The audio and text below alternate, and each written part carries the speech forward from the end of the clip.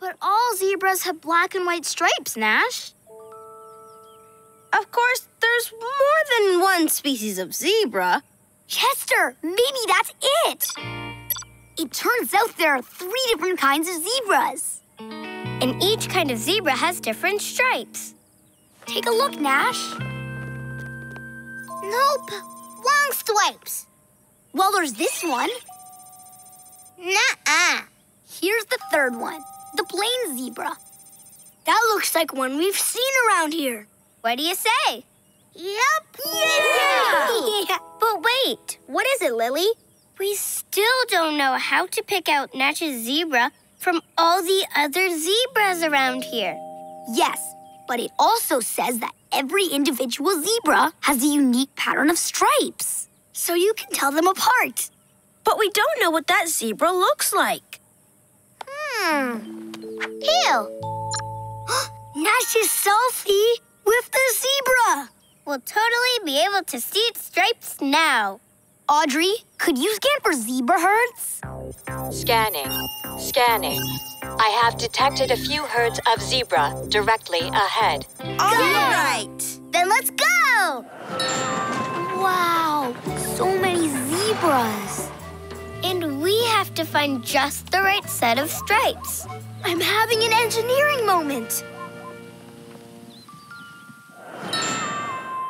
Behold, the Polo Zebra Matcher. It should be able to compare the stripe pattern of Nash's zebra to any other zebra. Yay!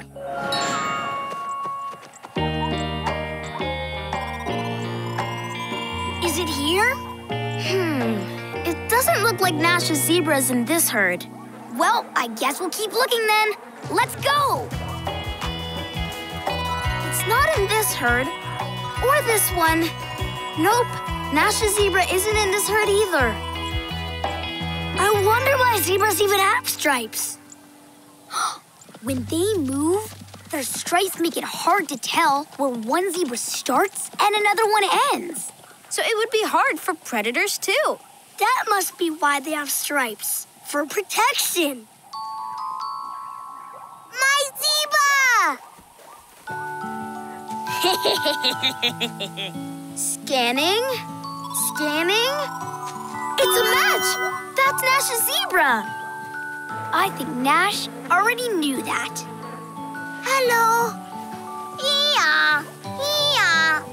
Scientists think their stripes also confuse bugs and keep them from being bitten.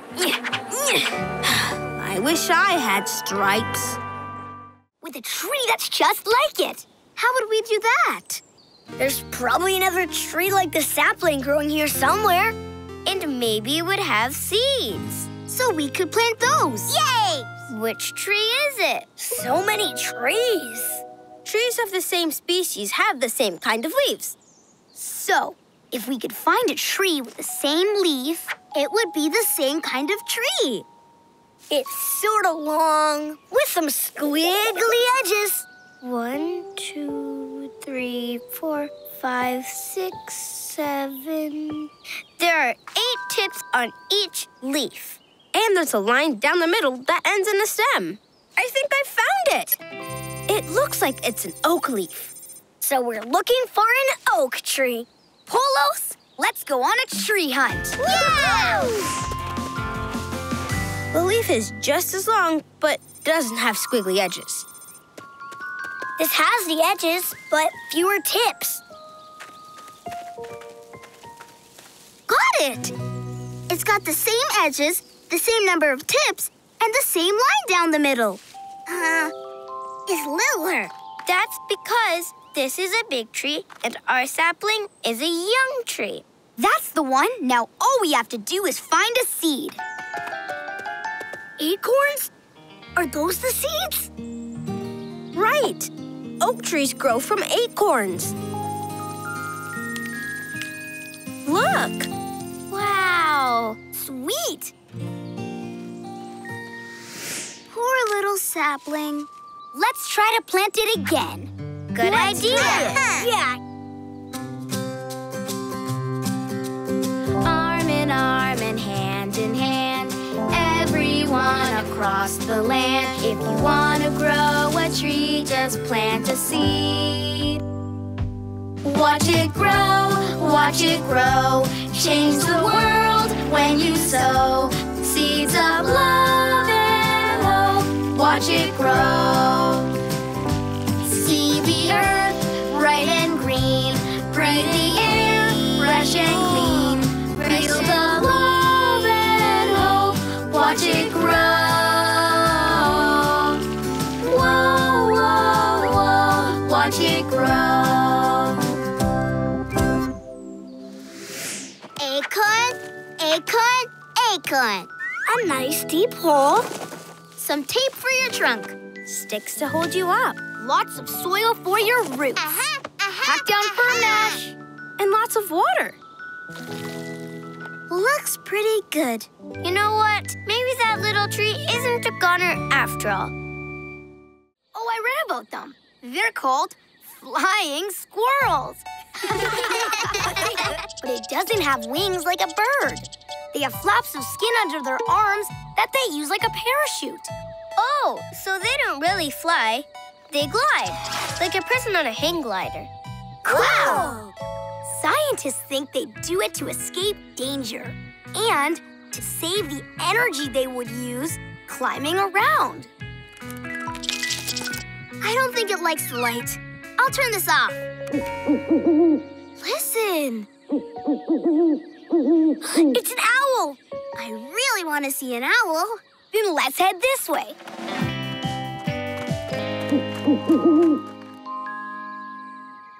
Wow. I think it's a great horned owl. They're great hunters. They prey on rabbits, squirrels, and even skunks. Those are big animals for a bird that size. Is that a great horned owl too? That must be the female. It's higher. So you can tell the males from the females just by listening. Look out! Ah! Look, a different one. Cool face. Ooh, ooh.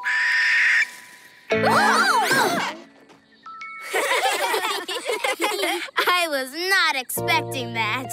I'll say, I think this one is a barn owl, and it doesn't hoot like most owls do. It shrieks. You know, I was a teeny bit nervous about being in the dark. You were? You know I was. Oh, it's okay, Willow. But it turned out to be wonderful. Listen, you can hear the animals that are out at night. it's like a song. A night song.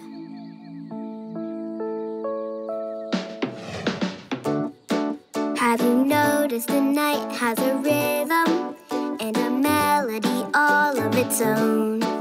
And the music that goes along with them is the sparkle of stars in the moonlit sky. Goes on and on and on.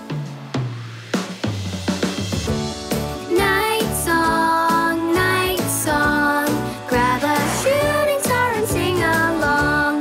Night song, it's a magical sound. Are you listening? Your heart can sing night songs. And it smells like... Oh! Rotten fish. We're on a whale! Ew! Gross. Disgusting. What is this stuff? This stuff, Gorby, is mucus. What's mucus? This stuff, Gorby. The same green stuff that comes out of your nose. Whale boogers? Ew! Uh-oh. Whales don't need to surface for long to breathe. They shut their blowhole and then dive back underwater. Inside, everybody!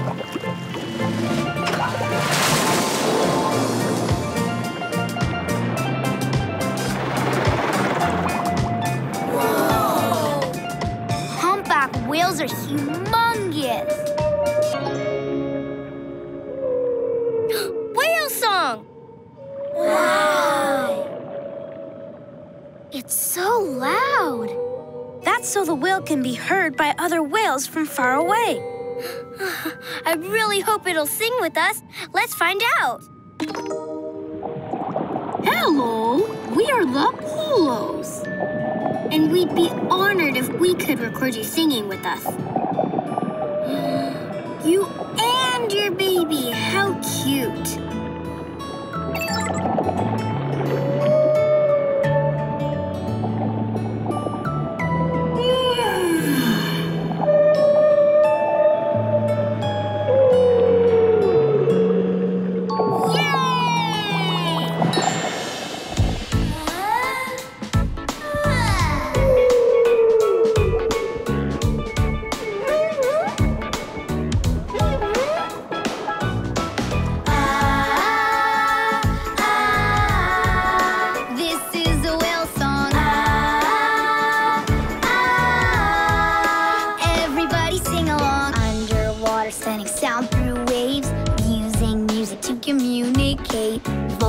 Tricks make a melody.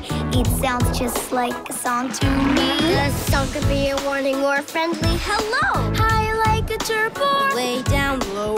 it's a language only whales can speak. Sounds like a song to me.